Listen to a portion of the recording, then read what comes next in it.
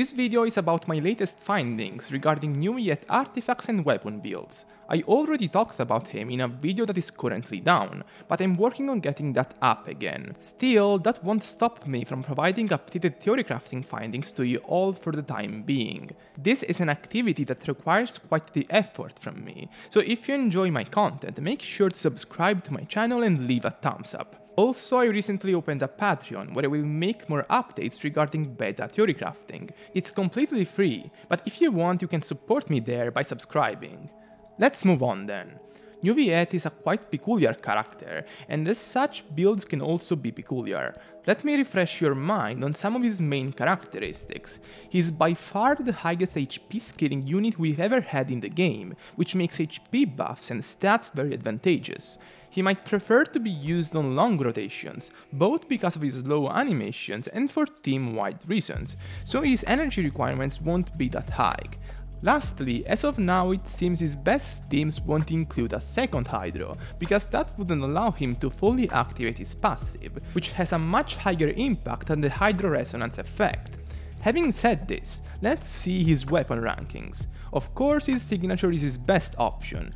I won't go in detail about it since I want to avoid as many risks as possible here, but it's a very good stat stick that also provides energy benefits, basically nullifying his energy recharge requirements as a result. Lower, we can find the new Battle Pass weapon, which is another massive stat stick. The issue compared to his signature though is that it has restrictions in terms of duration and doesn't provide the same energy related benefits. Specifically, since Neuvillette will take 12 seconds to use 3 charge attacks in a row, that will almost entirely disable Jade's HP buff for the last charge attack, and in general any sort of window extension will put the effectiveness of the buff in jeopardy. The other 5-star options are at a huge disadvantage here, because Neuvillette just doesn't care about high base attack stats. This means they have to compete with other options through their secondary stats and passive alone, and since many 5-stars tend to cater to the specific character they're designed for, weapons like Kagura just don't translate well for Neuvillette. This makes good and flexible 4-star options such as Prototype Amber much more competitive, and as a whole technically good choices. However, it's good to remember that Neuvillette is a hypercarry of the highest degree, meaning that a 20% damage loss for him has very noticeable repercussions for the whole team. Honestly, I would say he's one of the most signature dependent characters we've ever had in the game, as it's the only truly consistent option for him. In general, if you want to invest to make your Neuvillette stronger, his signature will be the most Primogems efficient investment you could make. Still, things could change in favor of other weapons if rotation assumptions change, since 30-second rotations favor his signature in particular, as they allow it to get 2 energy refund procs. Jumping to the artifacts analysis now, set-wise the Marashu C set is the best for him. He will lose HP 3 times in 1.5 seconds after using his first charge attack, so he can get enough uptime for a hit to make it the best in slot by a decent margin overall.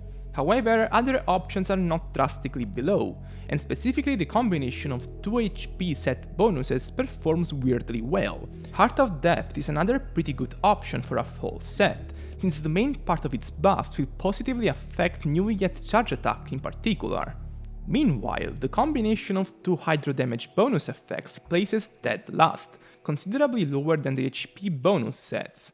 The reason is that compared to other artifact set bonuses, HP sets give higher buffs relative to the artifact main stats on pieces. As a result, there is this weird conundrum where the damage buff goblet is better than a HP % goblet main stat wise, but the combination of damage buff set bonuses is lower than the combination of HP buff set bonuses. In general, for artifact main stat choices, a traditional HP, damage buff and crit combination for Sands, Goblet and Circlet respectively will do, but HP % is competitive enough on all fronts that resorting to HP main stats all around could even be an option if your substats are good enough. One of the reasons HP scales so well is that there are no HP buffers around, so it's not a scenario like Bennett teams, where attack buffs can get so redundant in some cases that attack isn't even the best option for Sans on the main carry. Additionally, in terms of energy recharge, this is highly variable since it's something that could drastically change depending on how his rotation length shapes up to be, but as of right now, in 30 seconds rotations, his requirements are obviously quite low even for solo Hydro teams, and he gets a lot of particles from allies and Favonius procs, so he can run on low energy recharge even with his 70 cost burst taken into account. To give a better context, a 30-second rotation is almost like using the burst every other rotation for Neuvillette. As a whole, while Neuvillette offers a lot of flexibility for artifacts builds, his weapon choices aren't quite as flexible, since many options on him are pretty bad and his signature is the only truly consistent pick for his damage. It sort of reminds me of Huta when she first came out. I'm done for today. Next video is about Wriothesley's builds, so stay tuned for that.